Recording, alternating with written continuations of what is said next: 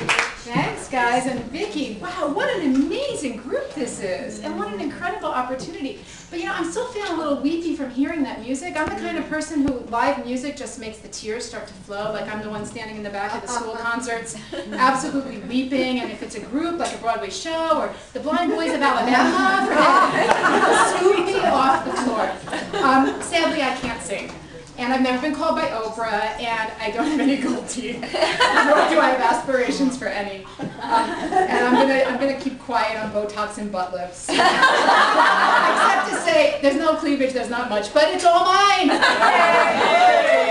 So, but I am really glad to be here today. I'm gonna read to you an excerpt from my memoir that came out in paperback just a few weeks ago. It's called The Possibility of Everything. And it is the true but wacky story of taking my 3-year-old daughter to Mayan shamans in Belize to get rid of her aggressive imaginary friend. It's a journey that my husband and I took. True story. Yeah, truth stranger than fiction.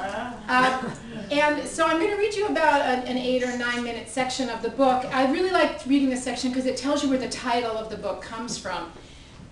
The story, in a real nutshell, just to bring you up to date, because I'm going to read to you from page 67, is that when my daughter was 3 years old, she presented with an imaginary friend, which is developmentally normal for many 3-year-olds. I had an imaginary friend, my sister had one. 99% of the time, it is benign.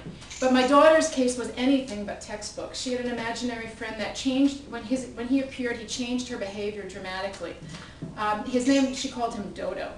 And he encouraged her or provoked her to do things that she wouldn't have done normally, I think. He seemed to torment her. She spoke to him in a language I couldn't understand. So I did what any mom would do. You know, at first I went to the parenting books and read about imaginary friends. Then I spoke with the preschool teacher, and I called the pediatrician, and I consulted with therapists. And everybody kept saying, leave her alone, she'll grow out of it. It's perfectly normal. But she seemed to be growing into it. And this was all happening at a time in my life that was pretty chaotic. I was felt like I was living in a little crucible. This was the beginning, or actually the middle, of the dot-com boom. And my husband's a high-tech guy. And he was one of those guys that would sleep under his desk at night to get the startup company going if his wife didn't drag him home at 11 p.m. every night. So he was working 90 hours a week and sometimes more. We had a 3-year-old, and so I was basically taking care of her myself. We had moved here from New York right around the time she was born. And so I was feeling very much still a displaced New Yorker in Los Angeles. I was out here without any family to help me. And I was struggling to hold on to my career at a time and still give my child one parent that she could rely on a consistent basis. So all this came into play in that environment in our household. Also, what's very important for you to know is that there is a history of schizophrenia in my family. And so that was very alarming to me when my child started talking to someone that I couldn't see or hear. There's a history of mental illness, in fact, in both sides of the family. So I immediately went to that place of being worried and being afraid. But we had a babysitter, a nanny, who lived with us 4 days a week, who was from Nicaragua.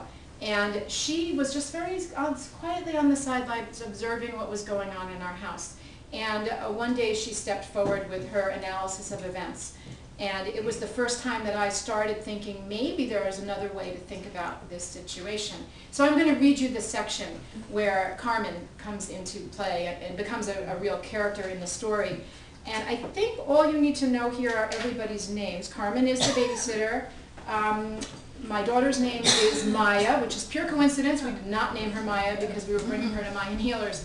My husband's name, although they loved it down there when they met her. My husband's name is Uzi, and Carmen calls the imaginary friend El Dodo. And I think she calls him that to give him the kind of gravity that she felt he deserved. So I'll just dive right in here.